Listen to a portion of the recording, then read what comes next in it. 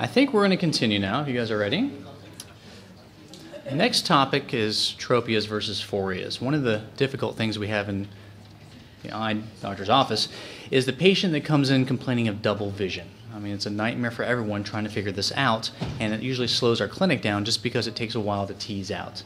You know, I actually like neuro-ophthalmology a fair amount because unlike most of what we do, which is image recognition, can you recognize a corneal ulcer? Can you recognize glaucomatous cupping of the back of the eye? This actually takes a fair amount of reasoning to do, and for that reason, it's not a fun topic traditionally. But we're going to see if we can do this. But there's really only one goal with this entire lecture, and that goal is to figure out what's the difference between a tropia and a phoria. Now, this looks like a complicated definition, but this is the best one I can come up with, and this is what is written in your notes. But the idea is that a tropia is a misalignment between the eyes. It's always there. It may be obvious, it may not be obvious, but a phoria is something quite a bit more subtle. So, for example, if you have two patients, one of them comes in and says, you know what, I woke up this morning and I've got double vision. Look at my eye, and you look at their eye and the right eye is turned in towards the nose. This is a large tropia. It's always there. It's very big. Compare this to another patient who comes in and says, you know what, I get tired in the evening for the past few months. I start to see double when I'm looking at the television screen, and their eye looks normal. This could be a tropia, but it could be a phoria. And so let's explain the difference by actually looking at some cases. Now, once again, I could have animated this entire lecture like I've done for some of my neurology lectures. However, it's very time-consuming, and I wanted to show a whole bunch of examples, and it would take me a month or so. And so what I did was very similar to the last lecture. I basically created a cardboard cutout of a couple of eyes, and using my camera and some basic animation techniques, I've come up with this device. And I call this the eye monster, because he's got eyes that are going to move in very funny ways, and we're going to try to figure out what the problem here is, how to name it, how to recognize it, and that's about it. Our job here is not to find the cause. I'm not looking, is that a third nerve palsy, is it a fourth nerve palsy, is it decompensated exotropia? We don't need to know that stuff. We just need to know how to recognize it and document it. So we're going to begin with some easy stuff, the basic tropias at primary. And when they're very large, they're quite obvious. So in this case, it looks like that left eye is deviated outwards. And when the eyes are deviated outwards, we call that an exo.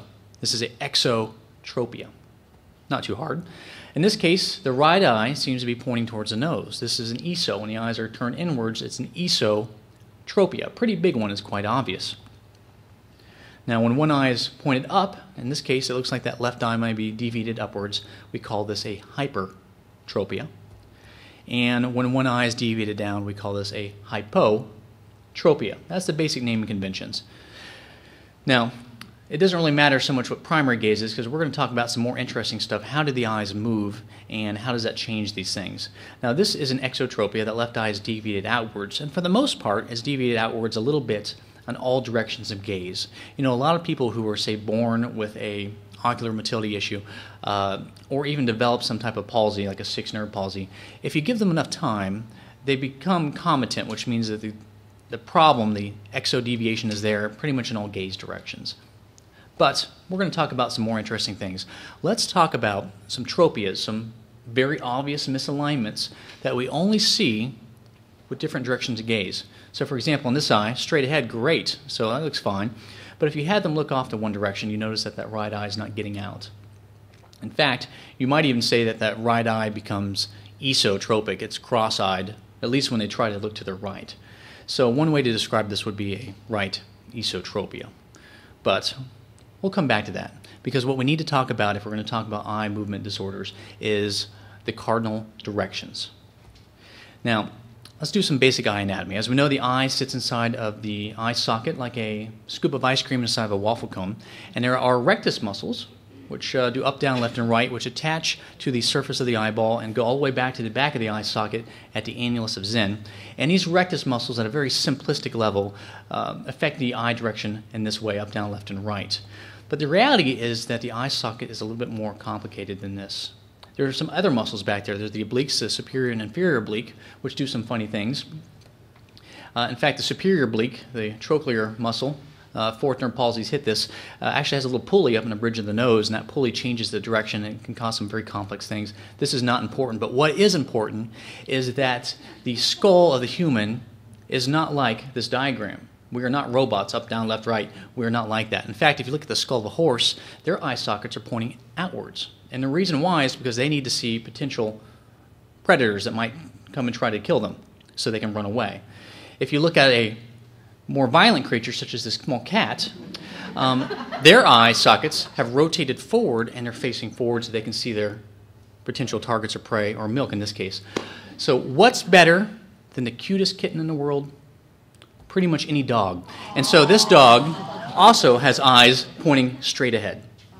And of course, the biggest predator of all time is the humans. We're top of the food chain. And if you look at our skull, for the most part, it's pointing straight ahead. But it's not really. In fact, if you look at a CAT scan of a human skull, you'll see that the waffle cone, the eye socket, at least the medial walls near the nose are pretty much straight ahead. But the outer walls of the eye socket actually shoot off at a 45-degree angle. So it's not quite straight. And because of that, when the superior rectus attaches to the eye, it doesn't attach, well, it attaches in the correct location, but its action isn't a pure up and down. There's a little bit of a twist. It's slightly off to the side. And so if you actually look at the gaze directions, it looks a little bit more like this. And this is what we call the cardinal directions. It's not up and down. It's slightly to the left, slightly to the right. And so when we check eye muscle movement, we don't usually go up, down. We do, but it's more important to hit the cardinal directions. And this is how we do it. So back to our eye monster, we always start with primary. I typically go left and right just because you pick up a lot of issues with left and right because a lot of things are ESO or exo. And then I make a box, a square. So I start up on top, cross over, ignoring the straight up for the most part, and I complete my box, and we're back to primary. And so this is how we do the basic cardinal directions. And how would you chart that? Well, you could have, like we already described, said that was a right esotropia. They go cross-eyed when you try to look to the right gaze. Another way to chart this is actually write out the cardinal directions like a cross with a line through the middle and put a percentage where 100% is normal, 0 is no movement. And this is one way that I document basic large angle issues like this. Another way you may see, depending on your doctor, is they may write it like the big H, because the H's are technically left, right, and then the four corners of that box. And with this scale, 0 is normal, -4 is no movement, and when it's a plus number, it's an overaction. But we'll see some examples of that. But let's look at another eye. Straight ahead, primary, everything looks good. Let's do our cardinal directions. Look off to the right. Whoa, that left eye didn't get out there, did it? Okay, everything's okay in this direction, but let's look over here again. Once again, it's not getting out there. We'll do our box, hit all of our cardinal directions, and it looks like that left eye can't quite get towards the nose. The eyes are a little wall-eyed. We'd call it an exotropia, right? That's apparent with right gaze when they try to look to the right. It's really the only time we see it. Or it might be more accurate just to write it out. You know, if you don't want to name these things in your head, you'll get confused. Just write them down. You can think about it later if you want. But this is how I would write out that eye muscle problem. Let's look at another eye. Primary, everything seems okay. All right. Let's do our horizontal gaze. Okay, that looks fine so far. No issues there. And that looks fine. Okay. Let's do our box. And we go up there. Look at that left eye. It's not quite getting up as high, is it? So that left eye is not getting up. So that means that left eye must be hypo. It must be too low. It's a hypotropia that's really only apparent with up gaze. And we might write it like this. When might you see something like this? Well, a lot of patients who have thyroid problems in the eye, thyroid affects the inferior rectus muscle, it fibroses it, and the eye gets tethered, and they have a hard time looking upwards. So that's a case where you might see something like that. Here's another eye. At primary, we're good.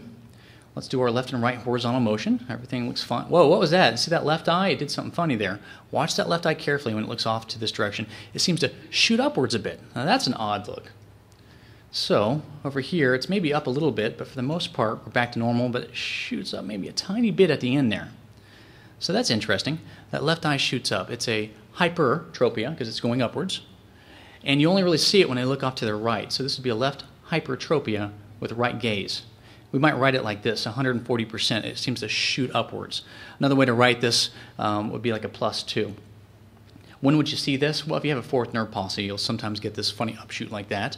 A lot of kids with congenital esotropia or other issues have what we call inferior oblique overaction. It doesn't matter the names of these things because our goal is not to describe what's causing it. We're just documenting it. We can think about it later. We can spend all night thinking about it. As long as you write it out, the percentages, you can figure it out later. So let's talk a little bit about smaller tropias, and this is where most of us, I think, have the harder time figuring it out. So far, everything's been obvious, but what about this case?